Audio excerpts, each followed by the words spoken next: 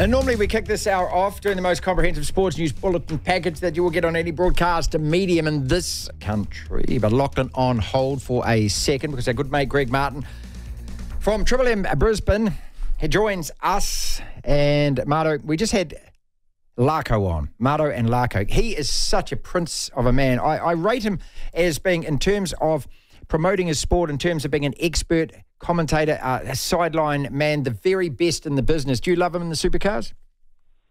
Yeah, mate. I worked with Larko doing the Supercars for about 2 years. I don't think there's a better, you nailed it, no better expert analyst taking an idiot like me about, in terms of cars, inside a vehicle and explaining things. It's quite incredible.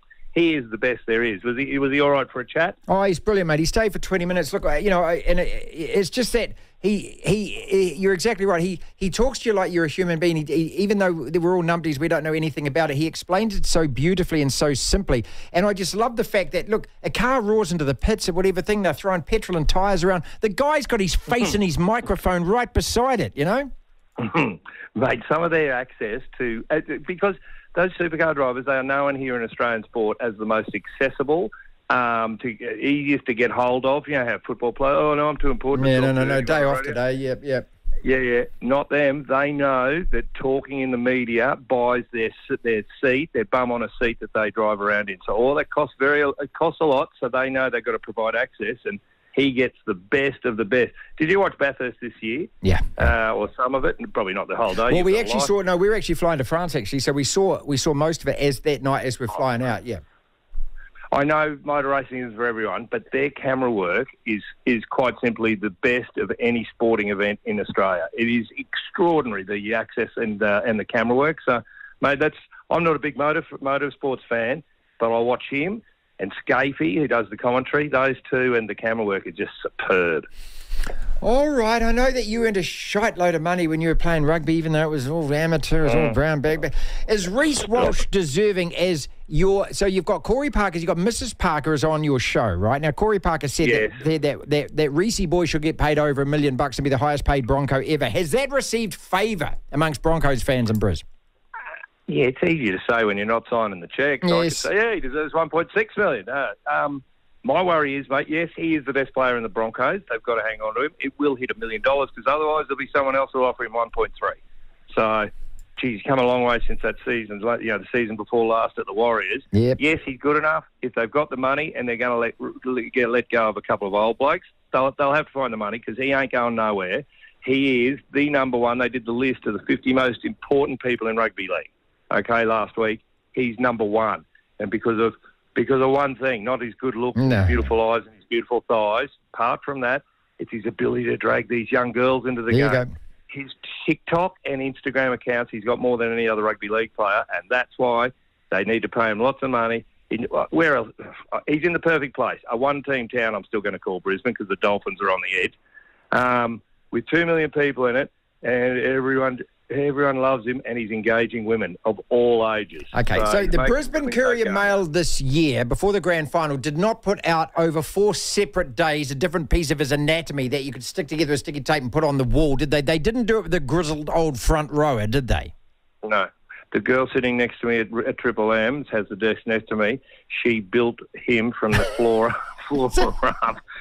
And when the groin came, she was most excited, then the torso and then the face. She was hugging him. It's pathetic, but that's if it takes that for girls to watch footy, that's what the NRL wants because more eyeballs equals more money.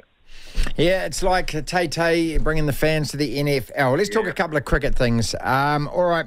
Does anyone care about the T20 series against India? I mean, does anyone care about that? Even though the Big Show put on a big show, does anyone care about the T20 now you've won the World Cup? All right, I'm supposed to closely follow all sport for our men's radio show, etc.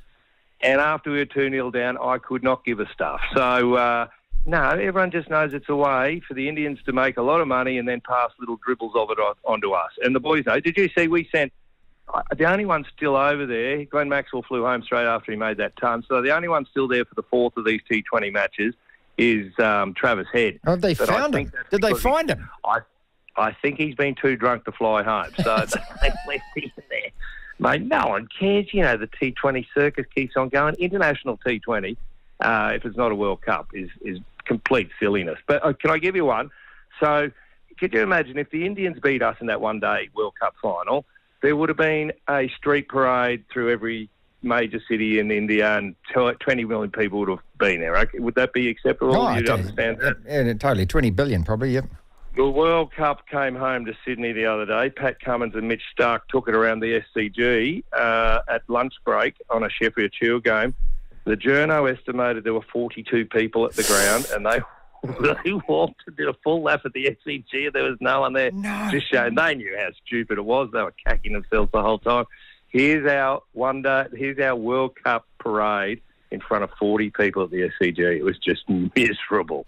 Before I ask about whether anyone gives stuff about the Big Bash, Marto is with us. Just on that, Travis had been too drunk to fly back. I got a little tale to tell you. So we were in Vegas at the tour fight in 2000. I had a really good mate of mine. And we'd been just on the RAS for about 3 or 4 days. Anyway, he was still in the same polyester leisure suit that he'd attended the fight with. I basically had to carry him to the airport. He had to fly back to London, right? So he's on a plane back to London. And he had his passport in his top pocket, thank God, because we get to the counter and the girl behind the counter, lady behind the counter is going, is he okay? I'm going, he's fine. He's perfectly fine. Where's your bag, sir? I said, Jesus, mate, where's your bag? And he said, oh, that guy took it. I said, what guy? And he said, the guy outside the hotel. And so there's a guy outside the hotel, a Mexican bloke who just walked past. And I remember the guy. And he said, can I take your bag, sir? And my mate Tim just handed him his bloody bag. The guy walked off. We've never seen him since. Oh, that's wonderful. Isn't it? I love it. Hey, we play this Boxing Day test against you guys, and it's just been mass media coverage here. We're so excited. Are you excited? The Kiwis are coming, because remember what you did to us last time. That's right. I'm sorry. I failed to know this was occurring. I thought Pakistan was coming to Australia to play us. No, it's in 3 years' time, mate. I mean, in New Zealand, things are so slow. We celebrate stuff that happens in 3 years' time. Oh, please. Well, don't even bother coming. We're invincible in the Boxing Day test because it's our Boxing Day. It's the most important test of the year to us. So, no, you're no chance. And 3 years, can you stop talking nonsense? Okay, I know. I mean, can you imagine going home to Mrs. Marto and saying, we're doing this in 3 years' time? I mean, that's what she does to you. You're going, I don't care. What do you mean 3 years? I can't even remember what we're doing tomorrow. I don't know what I'm doing this. Oh, actually, no, I'm going to lunch this afternoon. Well, how did that go last week at the 17th? Because you're off. This is the best thing about golf. You can stand on a hole. The players are coming towards you. You're drinking, you're gambling, and you're just heckling. Oh, when did I speak to you? Did I speak to you before I went to the golf? Before you went. Oh, all right. Well, I can't remember a lot what happened at the end of it, but it was one hell of a day. You're right. It was gambling. There was a group of 10 of us. Betting, I reckon we were betting $5 notes on nearest the pin for everyone. So and then there was free. I don't go to corporate suites. There was free beer, free alcoholic ginger beer, and you're allowed to heckle. There was music. It was like a nightclub. So the gentle golf is gone.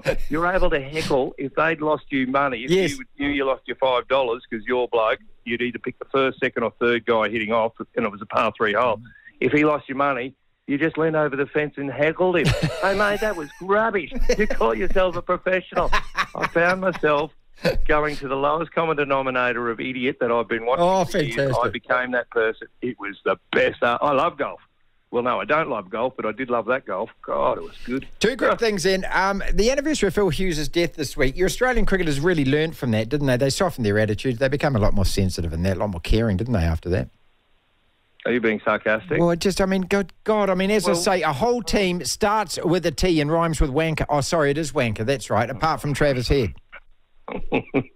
Mate, yeah, I know. They played a bit of that the other day. So the best thing that did was bring those helmet straps in, and I guess it made the game. But that was just a terrible accident. The bloke that did it, Sean Abbott's still in the Australian team. So how would he have been feeling the other day? I was going to ask about him, actually. Yeah, geez, so how do you recover from something like that? Yeah. Oh, people ask him occasionally. I think everyone gives him a lot of space because it's pretty tough with him. It took him probably 2 years to bowl properly again. So because he was worried he'd killed somebody else. It was a really sad thing.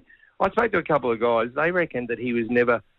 That was bad coaching. No one ever corrected that problem, and it was always going to happen that he was going to get those edges into his neck and stuff. So, I don't know. Okay. All right, well, let's end on a happy note then. Sam Cane has brought it up again, the old chestnut about All Blacks playing overseas, being picked for the national team. Do you guys have an issue with this with your players? Oh, of course we do. We've got the Ghetto rule where we only allow 3 overseas players, which is ridiculous because now Super Rugby's collapsing before our very eyes. Is that a generally held? Yeah, totally, mate. Yeah, absolutely. We're going to become like the Australian soccer team, where all our players will be overseas, and we'll just get together the few days before a test match, and that'll be the Australian rugby team, I would figure. That's where it'll go. There's no dough, so anyone, like, what managers don't want to park you in places where you're not making enough dough. So overseas, where the money is, the manager will take his cut, and you'll be, and they'll have to open it up. Well, the All Blacks will probably start with they'll go something like a guitar rule to start, but we've got to open it up because we ain't got enough good players. We'll have to say, if you're good enough and you're playing in France, England, or wherever, or Japan, you can be picked for the Wallabies. So, which will just mean more people will go overseas because they go, oh, it's no worries, I won't lose my Wallaby jersey. I'll go over and make 1.2 million overseas and still play for the Wallabies. Great. So be careful, but that's where it'll end up going. Appreciate your time as always, mate. Thank you so much, Greg. Greg Martin with us, Marto, every single Thursday around about this time.